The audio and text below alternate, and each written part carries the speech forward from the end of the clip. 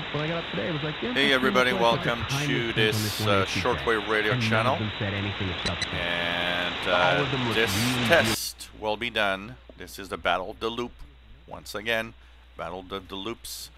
6070 kHz CFRX Toronto, which has an interesting signal right now. And it has, of course, deep fades. But it's there, and we're going to test it out with the MLA 30 and W6LVP loops that are really worlds apart on price, but seem to be very close on performance. So the first is going to be with the W6LVP loop, and of course I will announce it when I change loops, as I will comment, of course. So W6LVP loop on CFRX 6070 kHz.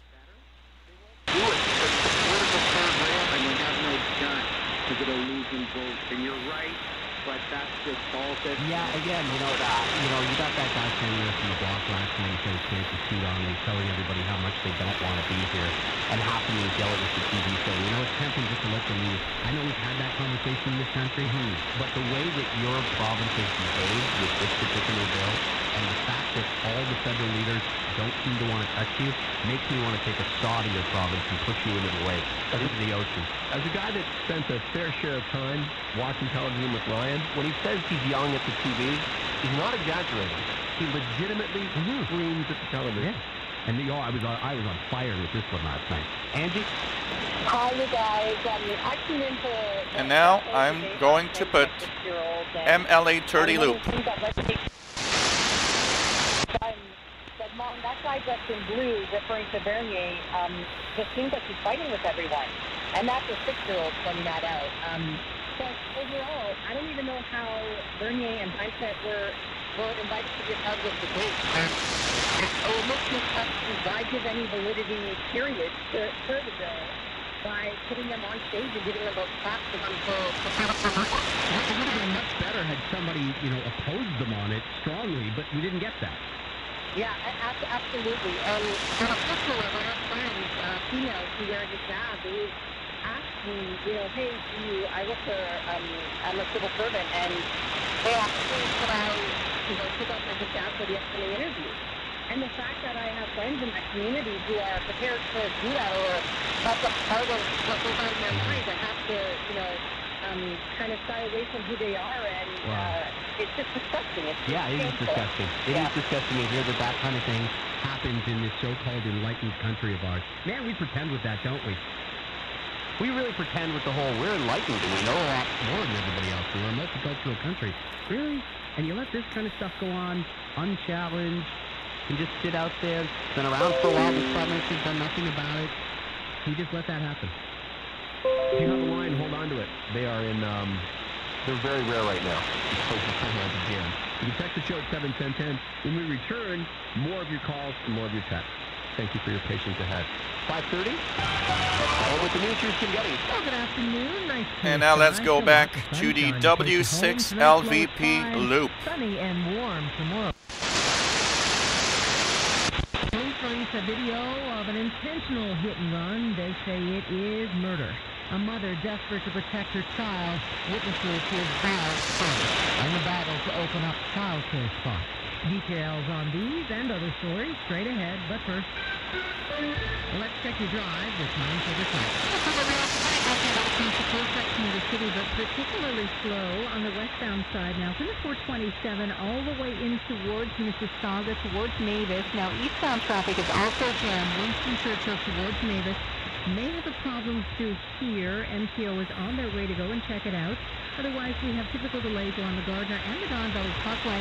Still have a closure, though, on Finch on the west side of Don Mills. That's for a collision investigation, as well as lanes blocked through Bayview and Finch for a collision. Traffic is brought to you by Enercare. Call the HVAC Whisperers at Enercare today. And don't pay for Spring 2020. Enercare, no one understands your heating and cooling system better. Terms and conditions apply.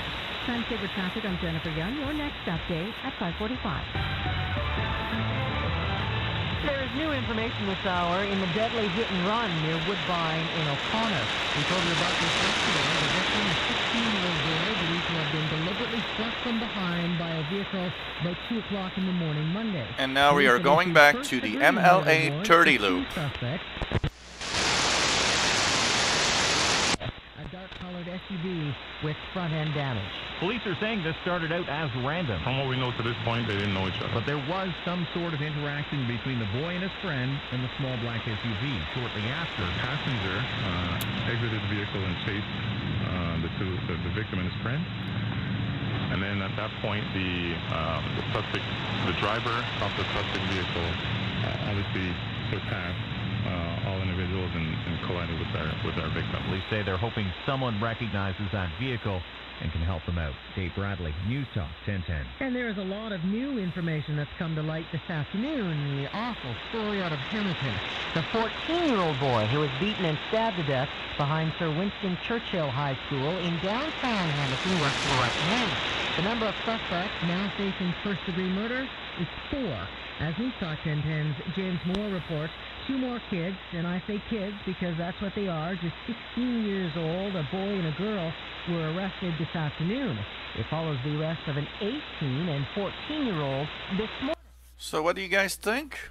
Comparing both loops, once again, it was interesting. W6LVP versus MLA 30. So of course we ended with MLA 30. And it's kind of interesting to test out and see the difference between both.